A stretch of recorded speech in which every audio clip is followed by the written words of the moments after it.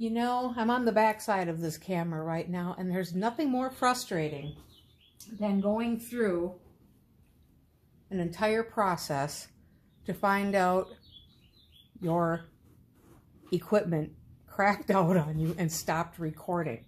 So right here, we have a butter mayo.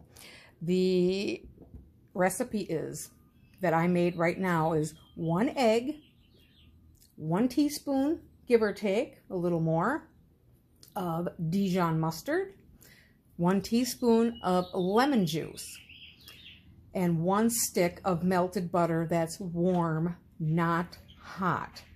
So you blend that until it's emulsified. You can use a hand mixer, or you can use your stick blender, your immersion blender. I used the immersion blender for everything until the very end. Then I added in 2 tablespoons of hot water so that I could get this texture right here. Now, I know some folks would say, why are you posting this video when the processes that you just did are gone? And that is because I have 2 batches of butter mayonnaise, and it's something I want to share with everyone, especially since I know right now a lot of people are doing the sardine challenge. And if you get tired of mustard, you know, because it happens even with, you know, I don't know, I think like 9 different flavors total of mustard. And sometimes mustard is mustard. The mayonnaise is totally different. Plus, you can use it in other applications. So I'm going to stop this video now. I'm going to come back and show you the difference on how these will set up in the refrigerator, and when you take them out after they've been thoroughly chilled, that they still have a nice spreadable consistency. I'll see you guys shortly. I just want to add one little thing. I want to have more of a demonstration of how soft this is at this point. So I'm going to pour it from the prep jar into my storage container so you can really see that this is liquid. It's very soft, very runny. And it's important that I at least show you how it is from this stage to the next. All right, folks, so this mayo has been chilling for only about 45 minutes. And you can see this texture.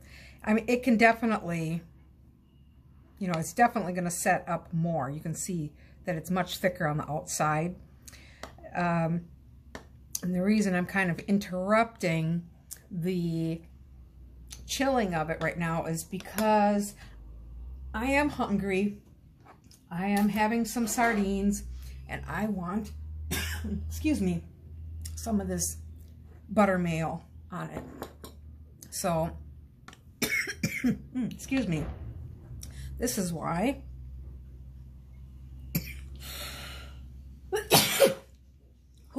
I'm interrupting that chilling process, because right now it's actually at the perfect texture. It's thick and creamy, and I can just drizzle it. I don't want too much, but right across those sardines. So I'm going to stop now, and we'll come back in a couple of hours when this has really had time to set up thoroughly. All right, folks, welcome back. I know it's only been a matter of seconds for us, but now this has been chilling for 3 hours, and I have not touched it because I wanted to share the experience with you all at once. So here we go. So look at that. Now, I wish I had some carnivore bread to spread that on to show you. It's absolutely perfect. It's silky. I can feel the drag. The taste is so good. It is just so good. It's not like, you know, traditional mayonnaise. It's not supposed to be. It's butter mayonnaise. And quite frankly, it's better. Yes, I'm going to double dip my knife in here, even though I tasted it, because I'm not sharing it with anyone. But it has a nice little tang from the lemon juice. And you can use vinegar. You can use white vinegar. You could use apple cider vinegar, whichever. I just like the zip from the lemon. You can use this, of course, on the sardines. I've used it on deviled eggs. I've used it on sandwiches, you know, using carnivore bread. Anything. You could, if you wanted something a little more dirty carnivore, you could use this as a base and add in some other seasonings. You know, spice it up however you like. But there you have it. There is our butter mayonnaise.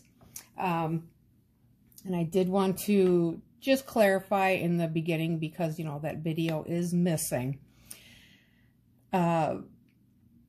When you are blending this, don't dump all the butter at once into the egg. So you emulsify that egg, the acid, whether it's the vinegar or the lemon juice, and the mustard. So you get that going, and then you just slowly drizzle in that melted butter, get it emulsifying, and then just keep adding more and more until you have all that butter in. If you dump all the butter in at once, it usually has a tendency to break. And only use the egg yolk. Don't use the egg white. I mean, maybe you could use the whole egg. I just never have for any of the mayonnaise recipes that I've made. But there you have it. Homemade carnivore butter mayo. Thanks for stopping in, and I'll see you next time.